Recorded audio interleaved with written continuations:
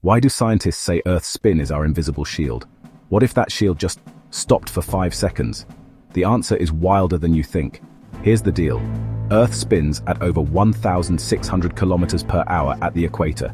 If it suddenly hit the brakes, you wouldn't. Everything not bolted down, including you, would shoot east at breakneck speed. Cars, buildings, trees, gone. Oceans. They'd roar out of their basins, creating mega tsunamis smashing coastlines worldwide. And the air? It doesn't stop either. Winds would tear across continents, ripping apart anything in their path. Think it's just sci-fi? Nope. This is pure physics. Even 5 seconds of no spin would be enough for global devastation. The planet would recover, but we might not. So next time you feel the ground under your feet, remember, Earth's silent spin is the only thing keeping chaos at bay.